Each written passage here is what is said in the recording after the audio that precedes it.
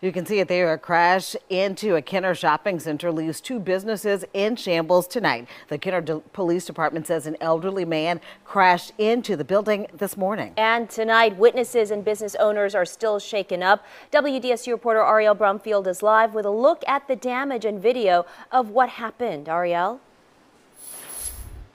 Well, ladies, thankfully no one was injured in that crash here on West Esplanade near Loyola Drive, but we did learn that one of these businesses is a complete loss and the other might not open for a few days.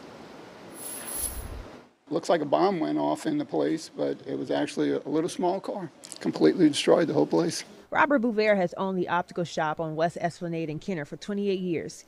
He thought today would be another day like any other, but he's shell-shocked at the incident that left his business in ruins. Ran through the wall, tore out 2 windows, and just demolished the whole shop. With little eyewear on the shelves and the walls barely left standing, the optical shop took a hit around 9 a.m. Tuesday morning, as well as Babin Physical Therapy.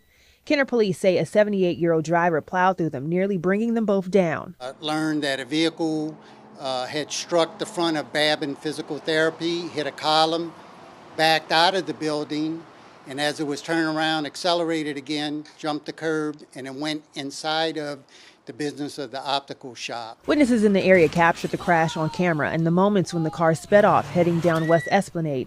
Kenner PD stopped the man near the hospital. Obviously, he panicked, so it'd been nice if he would have stayed, but, Kenner police caught him, and so everything is going to go through the system now. He didn't get away. So I think he just panicked. He was disoriented. He couldn't answer a lot of basic questions.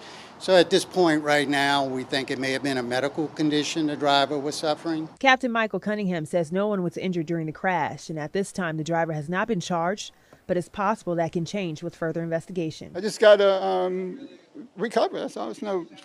I don't feel anything other than I just got a lot of work to do. I'm disappointed, obviously. And again, like you heard, so far there are no charges on the table because Kenner police say that this might have been a medical emergency. So as we learn more, we'll keep you updated. Reporting here in Kenner, I'm Ariel Brumfield, WDSU News.